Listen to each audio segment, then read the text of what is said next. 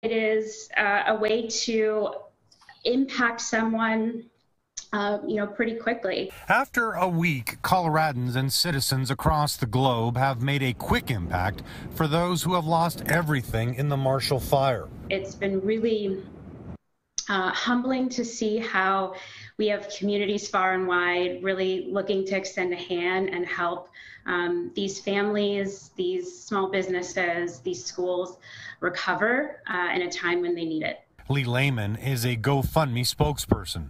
She says you have people from all over the world donating to GoFundMe, people all over the globe organizing. You've had folks out of state that are starting fundraisers on behalf of friends and family. Some donors have expressed concern about how much money actually goes to the recipient.